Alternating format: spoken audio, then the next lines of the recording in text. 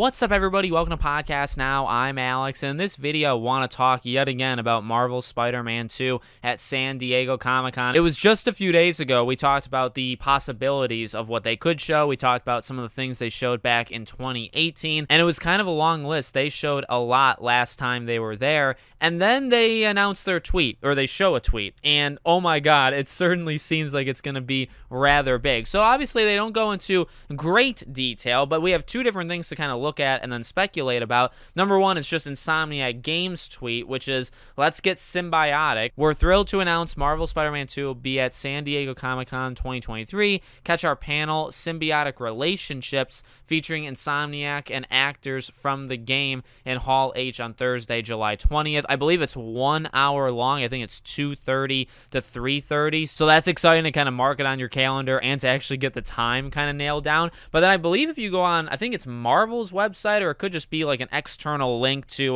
the Comic-Con, they actually say, get a behind-the-scenes look at Insomniac Games' take on the monstrous Venom and how the symbiote plays a role in the sequel to the hit PlayStation games Marvel Spider-Man and Marvel Spider-Man Miles Morales. So that was a little bit extra. So that makes it sound like it's a much more focus on Venom. Now, they kind of went through some of the actors that's going to be there, like Yuri Lowenthal of Peter, Miles, Laura Bailey as MJ is going to be there, and then Tony Todd as Venom. So I think it's the four of the actors, and then some of the heads of Insomniac, some of like the leaders of the team. So it's a lot of people going. I would keep an eye, and I mean, obviously I'm not going to be there, but I'll probably be watching or doing as much as I can to know what's happening there. I would keep an eye on Tony Todd, because that man does not care if he lets things out of the bag. And again, actually, ironically, considering it's very likely that a big focus, or the focus of why they're there, is going to be focusing on Venom. Whether it be maybe new art, maybe it is the opening of the game that has something to do with Venom, maybe it's just a cutscene with Venom in general. I know some people are saying, you know, if they were to say,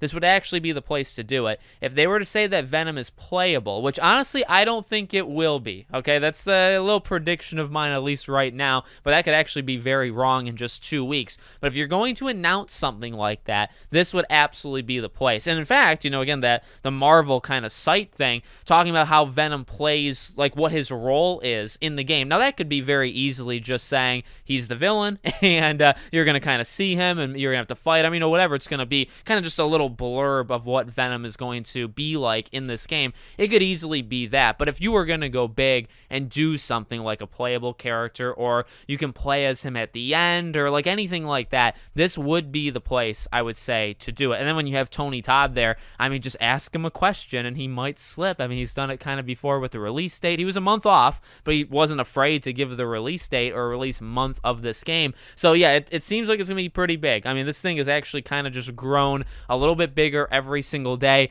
even from what we thought. This thing's going to be pretty huge. So keep an eye on it. I'll keep an eye on it, and I'll be covering it once this info starts to come out. Let me know what you think. Make sure you're subscribed to the channel, bell icon turned on. Check out any of our other social media links. All of them are going to be in the description, whether it's my other channels or our Discord, things like that. Check those out. Thank you for being here, and I hope to see you all on the next one.